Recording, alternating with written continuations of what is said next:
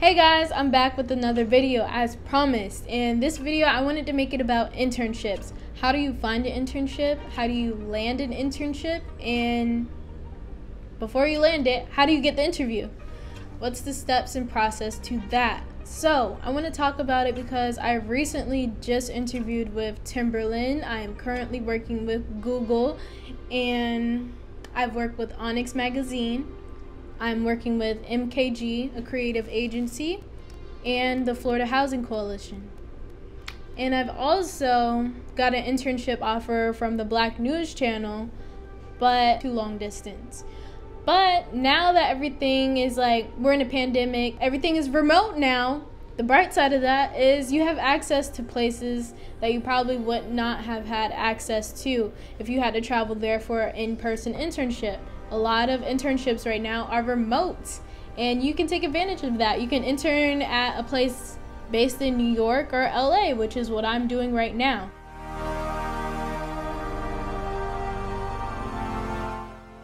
Where do you look for an internship? You look on Google. Whatever you want to do, you type it in on Google. Typically, when you look for that type of stuff, the first thing is going to come up is Indeed, LinkedIn, other sites like that. Yeah, so Google, instant go-to. Now, Handshake. I feel like it's more geared toward college students because you get an account with Handshake typically, well, from my experience, from being in your university. So you'll typically log in with your school's email, and mine is at famu.edu, and you have access to all of these companies that are looking for interns, and you can look for part-time and full-time jobs. Contract jobs too are on there. I find Handshake very beneficial. I love that website more than LinkedIn. I've grown to love LinkedIn now, but yeah, LinkedIn is also a place that you can go to look for internships. And the cool thing about LinkedIn is if you have LinkedIn Premium, you can see who's been looking at your LinkedIn account. So I accidentally got LinkedIn Premium, and I would get stats that would come in and be like, such and such has looked at your account. So someone at Disney I saw looked at my account.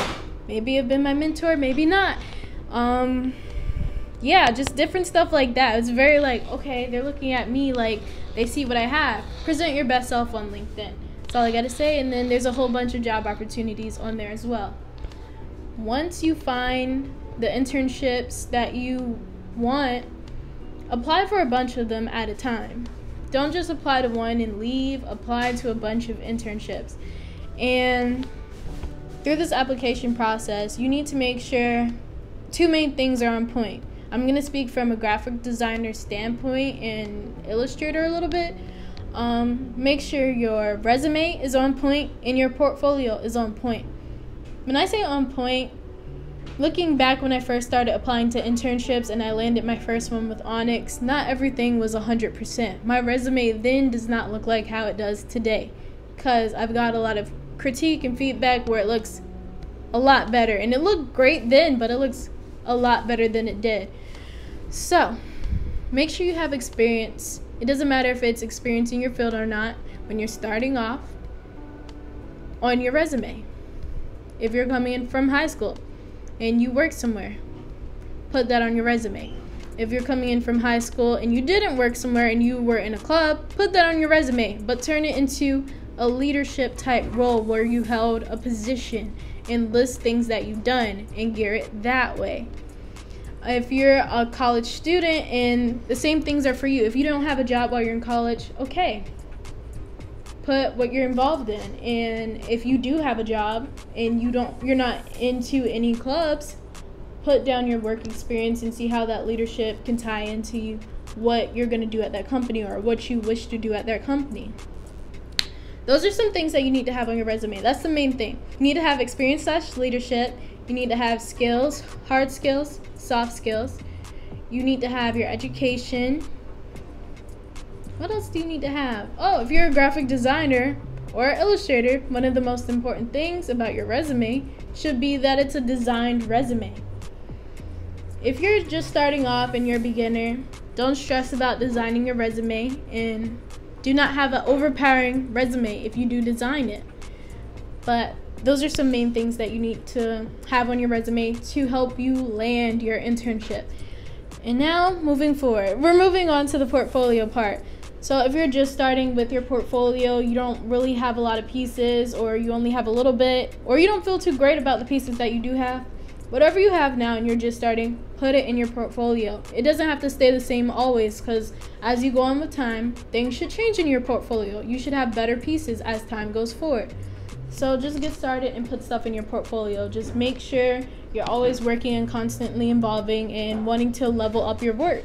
So resume, portfolio, both of those things are a must, and they should always keep changing. Not every day, but make sure you gear them towards your role that you're applying for and make them look 100.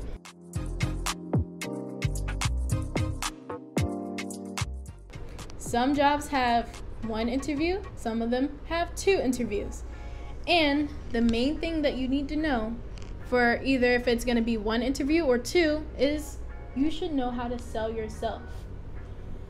I'm going to ask you a basic question right now. Okay?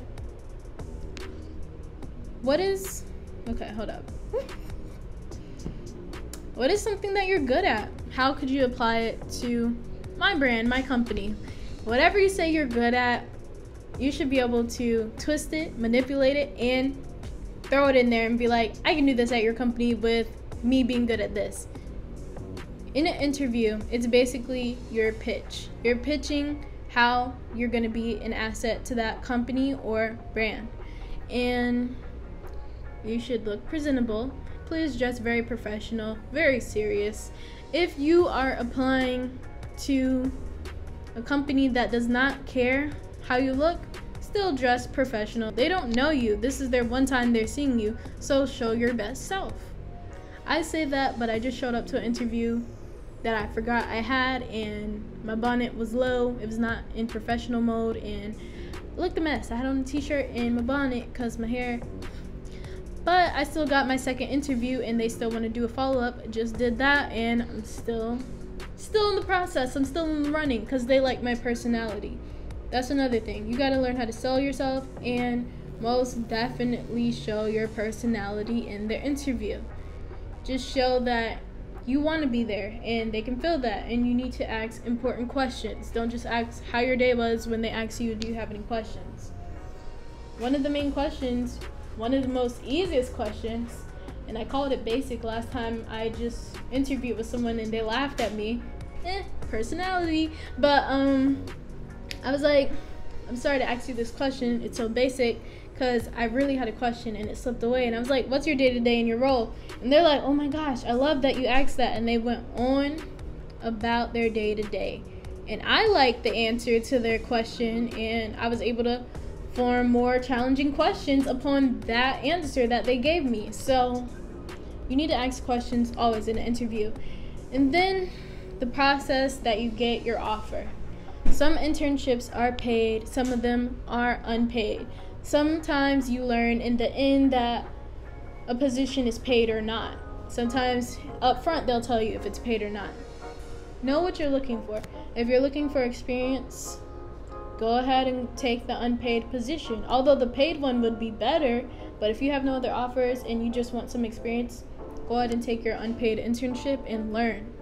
And if you want a paid internship and they're trying to not pay you, go with what you really want, because you don't want to be unhappy that you're doing something and you're not getting what you truly want out of it. Like, you want pay and you want experience. So go hustle and find that. You can find it if you really want it. You can make it happen. I believe in you. Not everyone has the luxury to take an unpaid internship. So if you really like the position that you applied for, but they're not trying to pay you, try to negotiate it. You don't know where it may lead you. They may be able to put up an offer. If they're not, then you need to move on and do what's best for you. But this is all my tips and spills on internships, guys. How to land an internship, what to do, how to prepare, and what to sell. And the main thing that you're selling is your personality. And your work. They want to see your work and your personality, a combination of those things, and how you can apply it to working with them. So I hope you guys enjoyed this video. I hope it was very knowledgeable, and I hope you get an internship very soon.